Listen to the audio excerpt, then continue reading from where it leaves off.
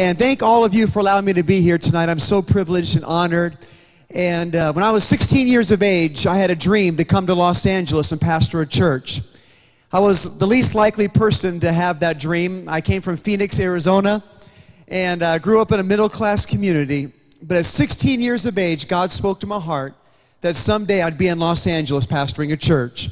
I never knew when it would take place. I thought maybe when I was 50 or 60 or 70, God would open up the door. But at 16 years of age, God called me. And at 20 years of age, He opened the door for me to come into the inner city of LA and pastor a church. I'll never forget when I first got to the church, there were about 15 to 20 members of my congregation. And all of them were over 65 years of age. So in 1 week, they're going from a pastor who was 82 years of age to a pastor that was 20 years of age, all taking place in 1 week. So you imagine the challenges that I had the first week I got there. The first thing I did is I came from a big church of 14,000 members in Phoenix, so I was used to kind of, making changes quite often. Because my dad's kind of a cutting-edge guy. He's 65 years of age, and he likes classical music. He likes rap music. I mean, he likes everything, anything that has a good message to it, he likes. And so I'm kind of used to going with the flow and always evolving and changing. So I decided that I'd take the piano and move it from one side of the stage to the other my first week. That was a big mistake. I lost half of my 15 members the first week because I moved the organ from one side of the stage to the other. And man, it was tough. I lost half my church. I was so discouraged. And I tried everything. And finally, a lady in the church came up to me and she said, "Pastor, let me tell you what you've got to do. If you want to build this church, there's people all over this city that used to come to this church. If you do all the traditional religious programs that we have done for years, all the lost sheep will somehow come back to the church in the inner city." So I was willing to try anything at that point, after the great church reduction in the first 6 months. I can write the book on how to grow a church, reduce a church from 15 down to 7. And so I decided I'd listen to him, and I try to do everything. I try to put the plants in the same place that they used to be, and I moved the organ back to the stage where it belonged, and I tried everything I could to try to get people into my world. I tried everything to set my world so beautiful, thinking people would come in. I did all the traditional Sunday school programs I grew up in, but people were not coming into my world. And one night I looked out after trying to build a traditional church in the inner city, and there were only 2 people that showed up in my church. I was so discouraged, I went home as a 20-year-old preacher, and I wept in my pillow at night, and I said, "Oh God, I'm a failure. Maybe your anointing was on my father, but maybe it's not on me." And I went home, and I wept, and I sobbed, and I said, "Oh God, give me a word that will encourage me." And God spoke to my heart, a word that really wasn't encouraging. He said, "I want you to get up right now, and I want you to go to Echo Park in downtown LA. So for God to tell you to go to Echo Park in the middle of the night, it's a pretty bold word, So I decided I had nothing to lose. I was already dead anyways. I'll go down there and give it a shot. And so I went down to Echo Park, and I walked around the street. And that night as I walked down the street, I looked, and I saw helicopters flying over the sky looking for criminals. And I looked over the street, and I saw a bunch of gang members up against police cars and getting beaten down. And looked down the street, I saw a homeless man that was stumbling out of a bar in the middle of the night, drunk, and as he passed out in an alley. I walked through the streets, and it was like God was giving me an illustrated sermon that night on what He wanted me to do. And He said, the problem is, that night, He spoke to my heart, He said, you've expected people to come into your world. He said, quit expecting people to come into your world and start putting yourself in another man's world. From that day on, God changed me. I went back to my church, and I said to my secretary, I'm doing everything different. I said, we need to move my office outside of the church. She said, what? I said, outside. So every day I'd be out there studying, and as I was studying, all the mamas would bring their little boys to school. And on the way to school, I learned to speak Spanish just by talking to everybody in my neighborhood. I didn't know anyone, and I was the only white kid within 5 miles of any direction, in my community. And so I just decided that I would just get to know people and forget about the world I came from, and never looking back of going back to Phoenix. I went home, and I ripped up all my postcards that remind me of home, and I started to suffer for Jesus. I started to go to all the different restaurants in the city just to get to know people, I went to the Korean barbecue restaurants. Oh, glory to God, I'm getting hungry. Let's just go home and forget the service right now, and all the Mexican restaurants, and just suffering for Jesus. And all of a sudden, I decided in my mind that my world would no longer be my world. I was going to put myself in another man's world. And I wasn't going to leave that city until God built the kind of church that He wanted to build. The church began to grow and things began to take off, and we began to adopt all the streets in our neighborhood. 2 people would take a block and serve the people in the community. And now we have 700 people every Saturday that go out every single week and adopt all the streets, making 32,000 home visits every Saturday. Not preaching to people, but just knocking on doors and picking up trash and painting out graffiti and bringing food to those that are hurting and just serving the people in our community. There's all those times where it felt like the dream was dying. You see, there's some times in your life where you try to hold on to a dream. And after a while, you hold on to it for a while, but then there comes a transition where if you entrench yourself into community, you don't have to hold on to the dream anymore, but the dream gets a hold of you, and it won't let you go. And things began to happen. We started opening up our little old building at the time that we had for the community. Every single day would open up, and families would come and would give food bags away, and every square inch of our building was used to serve people in our community. We bought 16 houses in the neighborhood, and we put people from drug and alcohol and rehabilitation programs in there, and we started giving them discipleship and mentoring and ministering to people in the community. And God began to do an awesome work, and we began to see gang members getting saved, and we bought houses and started rehabilitating them, and we knew that the Lord was doing something special. When one day I was driving off the Hollywood freeway, and I saw a big old hospital, the old Queen of Angels Hospital, right off the 101 and Rampart area, and I saw the hospital and went in there and talked to the Catholic Church and owned it, some Franciscan nuns that were in charge of it, and we sat down and talked to them about a price, and the building was about $16 million at one time, and we told them we didn't have that much money, but we told them our dream that God gave us. And to our surprise, they said, you know what, this building was $16 million, but we like your vision. We'll sell you that building, 400,000 square feet, 1,738 rooms. They said, we'll sell it to you for $3.9 million. You have 18 months to raise the money. Well, that's the good news. The bad news is there's no way in the world we had $3.9 million to raise.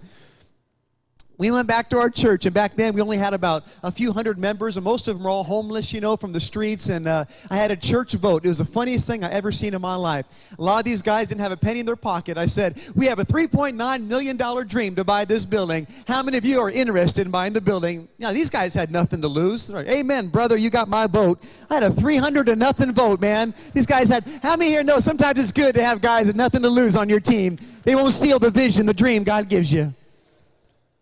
So we started raising the money, preaching all over America. When finally, we tried everything. We didn't have the money after about nine months. We thought that maybe that the dream God gave us was dead. And that maybe we just stepped out in crazy faith, and maybe this is not what God had for our life. We didn't have the money, but we started reaching the hurting and reaching the poor and ministering to runaways and prostitutes that we bring into our place and rescue them off the street away from their pimps and take them into our place and rehabilitate these runaway, throwaway kids on the streets. And doing all the 200 different ministries and the 7,000 kids that come to Sidewalk Sunday School every single week, that we have children's church in the middle of housing projects with guns and flying over, planes flying over, and gang members on every street corner. All we kept on doing is reaching out, but we can only pay the interest. We needed $3.9 million. When one day I get a phone call from a man, and he's the most negative man. In fact, he was the guy who told us, if you come to L.A., I will never support you guys again. He told my dad that in Phoenix, in the church I came from, because he didn't believe it was God's will for us to come to L.A. And so he called and said, I'm in town for business. Can I talk with you? And the first thing that came to my mind is, I don't want to show this guy around. This negative old man's going to discourage my vision. But finally he said, well, I'm just around the corner. I want to come. And as a preacher, I tried everything I could to get out of it. You know, every excuse, but I couldn't. So he decided to come, and I showed him around the building, and all of a sudden this man's heart was breaking. He said, you know what, Pastor, my dream for L.A. is I thought the only way to reach L.A. was to drop a bomb on the city and start all over again, because I feel that L.A. was the problems for all the problems in America start from this city. He said, but when I walk around this place and I see the teenagers in rehabilitation, I see the 500-plus residents that are living there every single day, coming off drugs and alcohol, and the volunteers from all over the world that give a year of their life. He said, I believe that God can save this city. He said, Pastor, will you forgive me? And when he said, will you forgive me, this businessman, he pulled out his checkbook. He said, Pastor, will you forgive me? He wrote out a check for $1 million, and he gave me that check. And I said, you are forgiven in the name of the Father and the Son. I'm looking for holy water, anything, to throw on this guy. And he said, I got a son. He's got as much money as I do. Do you mind if he comes? I said, I'll pay his ticket. How about right now? Bring that guy over there. And his son gave us $1 million.